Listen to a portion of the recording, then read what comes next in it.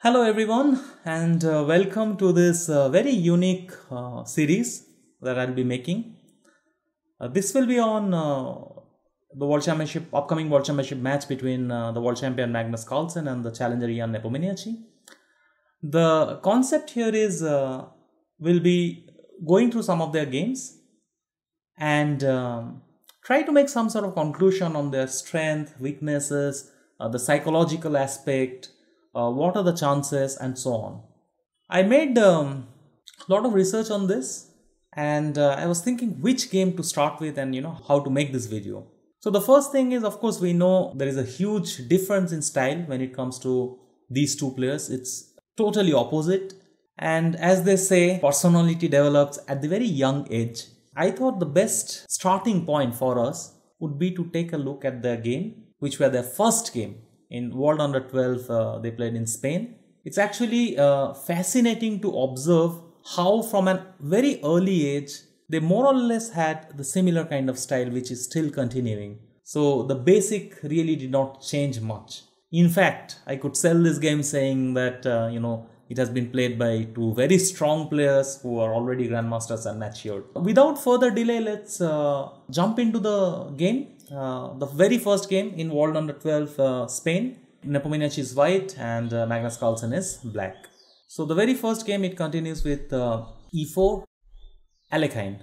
Something that again has not changed as such. Magnus is capable of playing anything and everything. Throughout his career it was like that, which still continues obviously. So we get a normal Alekhine setup with g6. I would say here it's more natural nowadays to play castle and bishop b3 and then try to get some sort of c4. The move Nepo played is also very human. Knight c3, targeting on d5. Of course, black can never take because of mate on f7. So he goes bishop e6. Short castle, knight d7. Now it is not very often that we see in World Under 12 players playing Alekhine defense, and that too this particular setup. So it's also kind of unique in Magnus's play. I want to pause at this point and draw attention of the following sequence. So here Magnus shows tremendous understanding by forcing a series of exchange and getting into a slightly favorable position for black, which is again his typical strength. So he takes on e5. White has to take, there is just no other option, so white takes back. And now he takes on c3 too. This is under attack, and at this point we should note that bishop into e6 would have been very nice to force f into e6, but that is not going to happen because there is a small tactic, knight e2 check, fork, and we cannot take because of back rank mate. Hence white is forced to play queen takes c3. Now bishop into c4, queen into c4, and very important move queen d5. So with the help of this little tactic, the strategic play was in action, and now we see white has some sort of a dilemma. Would he take here? Because if he does so, black takes, and black gets a half open c file, which is very easy to attack on the c2 pawn. The bishop on g7 is never bad because first of all it targets on e5.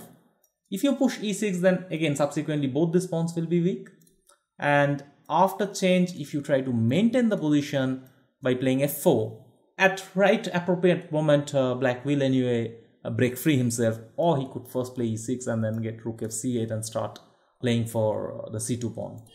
So black has no problem here. White goes queen e2. Nepo does not didn't want to exchange queens. Rook a d8 happened, and after bishop g5 attacking on e7. Again, very nice piece play at this point. Magnus goes queen e6, wanting to play rook d5 and again targeting the e5 pawn. A very special moment occurs after queen e3. This one is actually a very mature decision for a kid. I don't know if we can call 12 years old, under 12 years old a kid anymore, because nowadays people are becoming grandmaster by that age. But in any case, if we follow the rule book typically, then we would play probably a6, yeah, keeping the pawns on a different color than our bishop. But it turns out that black has a weakness and white also has a weakness. So this means when black plays a6, White can play a move like queen b3, kind of forcing this, and after the exchange, this is very likely to fizzle out because suddenly the pawn on e7 becomes more prominent and the pawn on e5 is less likely to get attacked. So foreseeing this, Magnus goes b6. It's a very interesting decision, I must say. A very strong decision actually, because this time queen b3 there is a possibility of rook d5. Now we see this pawn is not weak anymore, while the pawn on e5 is kind of weaker. So after b6, Jan goes a4, trying to get some sort of a5 in. Rook d5, attacking on e5, and after bishop f4, not the routine move rook f d8. This would have been, the kind of hand move that typically a player can make. But then a5, and suddenly the pawn on a7 comes under attack. So instead of this, Magnus plays the following. He first plays queen f5, avoiding any kind of a5 business by keeping an eye on c2. And only after queen e4, now that white has moved, he goes back to d7. So small details, but we can already see from a very early age how these players were playing.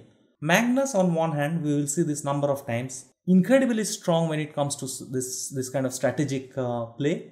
Nepo, on the other hand, very slippery. It's like a fish which is very difficult to catch. So even though he is getting kind of outplayed, he has his own resources. He is always finding some way to crawl out from his defensive mechanism. So c3 he plays, rook d8, and players are kind of waiting at this point. I would say black consolidated totally. He has got complete control on the d file. e5 is some sort of a weakness. So Nepo waits. And it is at this moment, the first moment where Magnus kind of stumbled. Some move like h6 or h5, trying to improve the position further would have been better. Instead, Magnus goes for the move rook d3, which optically looks good, but suddenly white does not need the queen on this diagonal to play a5 because the rook has moved from d5.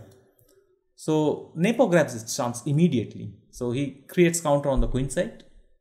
And after b5, a very interesting variation could have been bishop e3, attacking on a7.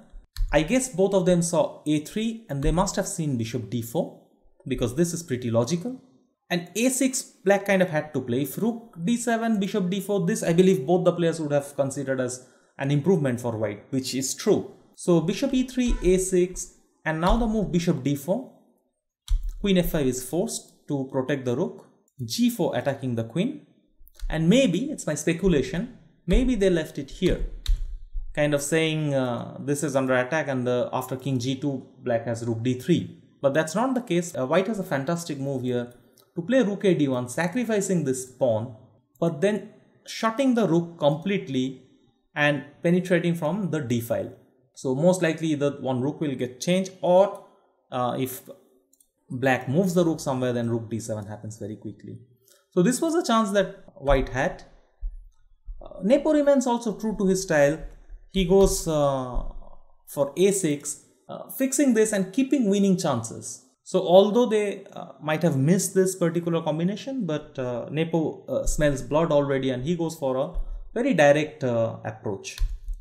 So c5, queen e4, and once again a little bit of weird decision, I might say. It's not fair to criticize a 12-year-old kid for playing queen d5 here, but since we are talking about a future world champion, what I did not get was the fact that he was trying to avoid queen exchange for all this time. Why did he choose it at this point? Because still rook 8 d5 would have given him a better position. So this was a wrong judgment. Probably in Magnus' point of view, he felt after the exchange, a position like this is still fine for black, which is actually true. Black is not in danger, but if we did not change the queens, if we had just played rook 8 d5, it would still keep some sort of an advantage. Rook a5 happened, c4, and now white basically has one very important target, and that is on a7. So suddenly this bishop feels more valuable than the bishop on g7. In the game, king f1 happened, e6, and we got to a position like this when Nepo comes up with rook b1. A natural move once we see b3 is coming. As I was saying, like it doesn't feel like two kids are playing. It feels like, you know, some really serious games are going on at pretty decent level. And here something happened that again we will see a number of times actually. Magnus pressing very hard to win the game. He avoids specifically at this point, if he was playing for a draw, if he wanted a draw, he could have got that with bishop c5. It's such a direct move, and white must take, and we take here. Now either rook d5, cd4, or rook b8 check, rook d8 takes. We get to this position which is likely to fizzle out, and the upcoming result is more or less certain that this will end in a draw. Instead, Magnus tries something that is unusual. Bishop e7, a very surprising decision, extremely surprising decision. Why would you not change the bishop at this point when it is obvious that the bishop on d4 is much stronger than the bishop on e7, and look at the pawn on a7, which is kind of a direct target. So this we will also see in number of games when Magnus kind of overpresses, and then Nepo grabs the chance. So Nepo immediately played b3, opening up the position. Here black had a fascinating defense. I would ask all the readers to, the viewers to pause at this point and try to figure out how would you survive here as black. Take like 10 minutes or so. Assuming you have taken 10 minutes and hopefully you figured out the draw. The key here is that we want to extend the bishop, but bishop c5 would run into b into c4. And we cannot take back because our bishop is hanging. Hence, the brilliant move was to play bishop b4. Absolutely spectacular move. If c takes b4, we take, and after rook into b4, there is c3. Black is creating enough counter. If after bishop b4, white would go rook a2. Now we play c takes b3, attacking the rook, and then finally play bishop c5, changing the bishop. But of course, psychologically, a player who did not play bishop c5 at this point is less likely to play bishop b4 and then bishop c5 after white has played b3. And of course, the idea of bishop e7 was to get the bishop to d8, which is what Magnus did. And now after rook to a2, it kind of becomes impossible to hold the position. Probably still the best defense was to take. So black's main problem is black can never play bishop b6 anymore. We just take and play a7. So the bishop on b4 becomes super strong. Here maybe black could play something like f6, ef6, king f7. Try to get some sort of e5.